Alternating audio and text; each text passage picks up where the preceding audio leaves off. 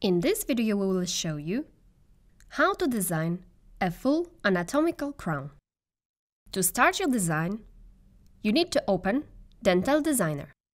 You can do that in two ways, either by clicking the Design button at the end of the scanning process or by double-clicking the order in Dental Manager. Dental Designer opens at first step called Directions, automatically skipping the annotation substep, which has already been accomplished during the scanning process. Therefore, you will enter directly at the Insertion Direction substep. If necessary, you can go back to the Annotation substep by clicking it. At the Insertion Direction step, you will only see the scan of a die with green control points proposed by Dental Designer as indication of the margin line. To change their position, you can use the arrow keys on your keyboard for moving up and down, as well as going to the next one. Alternatively, you can use the Move Point and Select Line buttons in the Edit Points menu. Or click the mouse button to place the green points manually with the mouse cursor.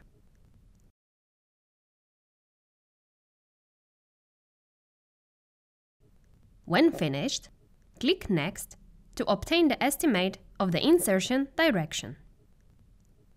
The insertion direction is now visualized by a thin blue arrow. You will see a dark red shading on the die indicating undercut areas for the given insertion direction. If you want to change the insertion direction, you can use the arrow buttons to make very fine adjustments in particular directions. You can also configure the movement by setting the step value. Alternatively, you can click Optimize to make an automatic adjustment. Or set the insertion direction from your viewing angle by rotating the scan and clicking the Set button to define your current view as the insertion direction. Here you can also find information on how high your restoration will be. Click Next to move to the Interfaces step. You enter at the Margin Line substep, where the margin line is placed automatically. If the margin line crosses the undercut area, it turns red to notify you. Red dots on the line indicate the exact insertion place. You can modify the margin line easily by using the mouse cursor to draw the line, or click to move the line on the model. The margin line will become green when it is entirely above the undercut area.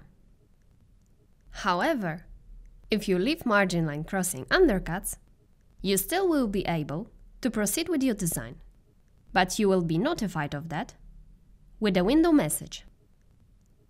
When finished with editing margin line, click Next to move to the Die Interface step, where the inside of the crown, called Interface, will be created.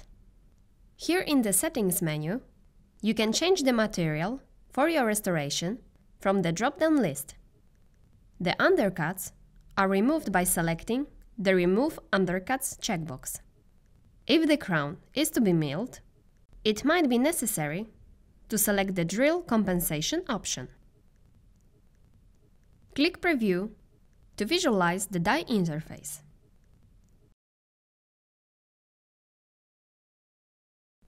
Now click Next to proceed to the Anatomy Design step, where the crown is automatically placed.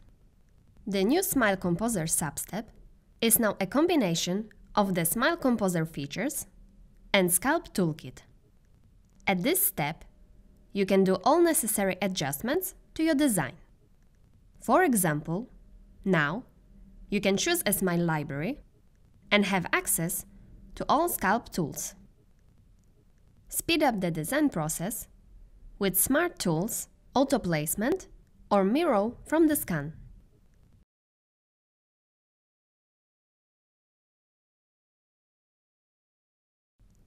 Perform all desired modifications to the restoration with node sculpting tools such as transformation, morphing, wax knife, and others. Use Virtual Articulator to make sure your full anatomical crown functions correctly in static and dynamic occlusion, and click Adapt the design to adjust the crown to the movement. Once your design is finished, click Next. Dental Designer will get you to the Save step. Click Close to save your design. And that's it. Thank you for watching.